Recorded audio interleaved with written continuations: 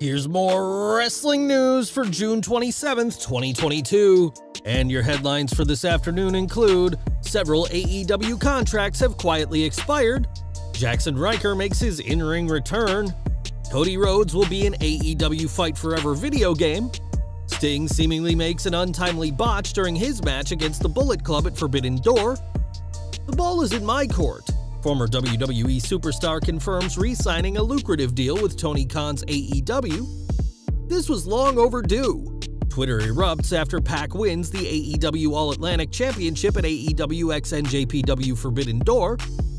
Former WWE superstar appears backstage at Forbidden Door with Jay White. They don't want to hear reality. Former WWE personnel points out major flaw with Tony Khan's approach, failing to grow AEW's fan base. Watch, Bollywood actor takes on the great Khali. Miro mocks The Undertaker's previous comments about today's weaker generation of pro wrestlers, and more. We are starting off with AEW, as the company is always adding new stars and has been criticized for having an overly stacked roster, causing some names to not get featured. Some of the wrestlers that work for the Jacksonville-based promotion get paychecks handed to them per appearance, but that's changed for some of the talent. Sean Ross Sapp reports from behind Fightful's paywall that multiple AEW stars have had their per-appearance agreements expired and that they have been quietly let go. It was not added in the report who has been let go by AEW, but we can expect names to come out over the next few weeks and months. A few people have left AEW in recent memory, mostly originals like Joey Janela, Marco Stunt, and Stu Grayson, and as the company's locker room fills with former WWE talent, more names are on their way out. In November 2021, Jaxson Ryker was released from WWE after a series of controversies related to the former Impact Wrestling star. Ryker had reportedly alienated his fellow wrestlers and fans alike for some of his posts on social media, but now, 7 months later, he has returned to the squared circle. Ryker made his wrestling return at an unnamed independent show yesterday, and photos emerged on social media of him wrestling in front of a small crowd. The former WWE superstar has been in the news recently for some comments he's made, most notably taking issue with some things Becky Lynch has said, so we'll have to see what comes next for Jaxson Ryker. Back to AEW, as the biggest name to leave the company so far is Cody Rhodes, who has gone on to have an incredible return to WWE. Despite his recent torn pectoral muscle, Rhodes has been presented as the face of WWE, but his time with the All Elite promotion remains an important part of his career. While speaking to Sports Illustrated this week, Kenny Omega discussed the AEW console video game he's been working on and confirmed that Rhodes will be in AEW Fight Forever. Omega explained that he was very passionate about Cody's legacy and position within the company being preserved, and that the game will reflect AEW's early days despite the ever-changing locker room.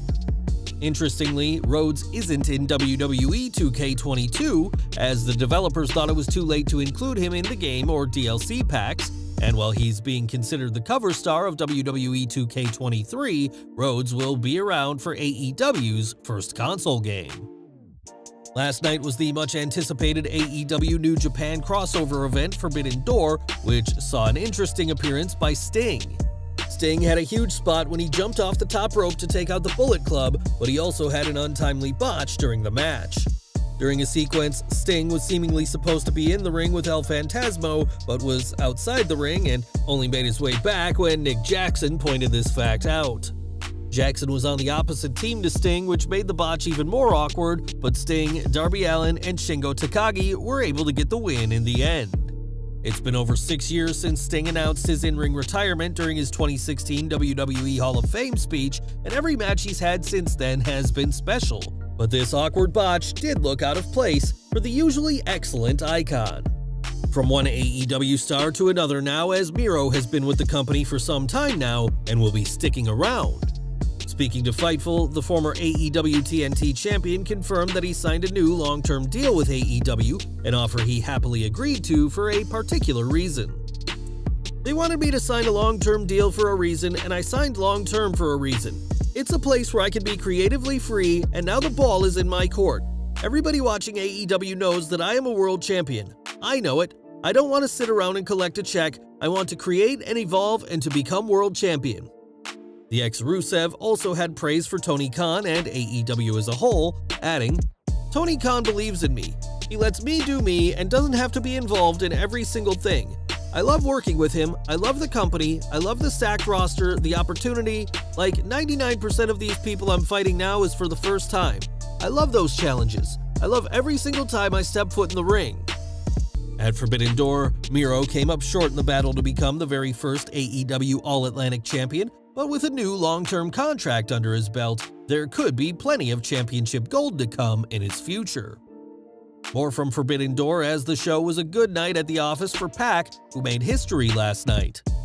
Defeating Clark Connors, Malachi Black, and Miro in a fatal four-way match, Pac became the very first AEW All-Atlantic Champion, and Twitter erupted upon this news. Many called Pac's win, his first title victory in AEW, overdue, with Impact Wrestling's Chris Bay saying that the British wrestler is finally getting what he deserves. The AEW All-Atlantic Championship is the promotion's newest title, and there will be plenty more champions to come, but Pac will always go down in the history books as the very first wrestler to hold the gold. There were plenty of big names around for last night's Forbidden Door Super Show, including New Japan's very own Juice Robinson. Standing alongside Jay White during a backstage interview, Robinson described the IWGP United States Heavyweight Championship match between Will Ospreay and Orange Cassidy a #1 contenders match, implying that he will be the next to challenge for the title. Robinson also called the title the Champions Championship before Shivani moved to Jay White to talk about his title defense later in the night. Robinson isn't the champion, but is refusing to relinquish the physical IWGP US title belt, and with Ospreay retaining against Cassidy, it seems a match between the British star and Juice Robinson is inevitable at this point. AEW New Japan Forbidden Door was certainly a show for wrestling fans, and it proved to be a hit with those most passionate about the industry. Tony Khan and Guido earned a lot of praise from hardcore fans, but that's not always the best thing, according to Vince Russo. Speaking with Dr. Chris Featherstone on the latest edition of Writing with Russo, the controversial wrestling figure critiqued Khan's ways of doing business. AEW don't want to hear anything negative. They don't want to hear reality. When it comes to casual television viewers, that's the reality. When something is on the screen, in order for it to keep their interest and my interest, there's got to be something that pops out at me, and I ask the question, who is this? Otherwise, I've got no interest whatsoever of investing my time unless I'm of that niche audience. I'm just saying, guys, you're never going to grow your audience with this presentation. AEW has always taken pride in catering to hardcore wrestling fans, and while that's great, the company does ultimately need to grow. Right now, AEW is still behind WWE in almost every meaningful metric, and until they cater to the more casual fans, that's where they'll stay, according to Russo. Now, the great Khali was with WWE for many years, and while his size was a spectacle, it also meant he had physical limitations in the ring. Despite this, Khali now runs a wrestling training academy, which had a special guest recently. Bollywood actor Aditya Roy Kapoor recently visited Khali's school, partially to promote his new film Om: The Battle Within, which comes out later this week. The former World Heavyweight Champion was seen in a push-up challenge with Kapoor, while Sanjana Sanghi tried to distract him. Khali's wrestling school has produced some names, most notably SmackDown superstar Shanky, and the first-ever Indian WWE World Champion remains busy after all these years away from the company. And we're ending today with The Undertaker, who is one of wrestling's most iconic stars and has earned a ton of respect from fans, but some of the comments he's made in recent years haven't gone down well. A few years back, the dead man infamously said that the current generation of wrestlers have gone soft, and said that it's bad that they're now playing video games instead of fighting and carrying knives and guns backstage. There is some irony to a man upset at people playing video games, accusing others of being soft, and now one wrestler is hitting back against the Phenom. Speaking on his Twitch channel, Miro said he is passionate about gaming and addressed The Undertaker's comments. Everything started very accidentally. After my release from WWE, I had nothing. I had to sit at home for 3 months and wasn't able to work anywhere. Thankfully to Xavier Woods and my mentor Shaq, they kind of inspired me to do what I love doing. I love playing video games in my time off. I've loved it since I was 4 years old. Why not do it when I'm chilling at home and connect with my friends and audience? People are trying to talk bad about video games, which I never understood. We all have our downtime. Some people want to drink alcohol and smoke cigarettes and do heroin, and others want to play video games. Some of these old-timers are calling this a bad thing. I don't think it's a bad thing. Just because we have more brains now than people before doesn't mean video games are bad. Sorry, Undertaker, we don't have guns and drugs and don't fight each other backstage. Ultimately, people will relax with what they enjoy, and in the case of many wrestlers, this means playing video games, no matter how soft enjoying things makes you appear in the eyes of the Undertaker. Well guys, that's our news for today. Please share your comments below. Also hit the like button, subscribe to our channel, and hit the bell icon to receive all notifications. And as always, thanks for watching.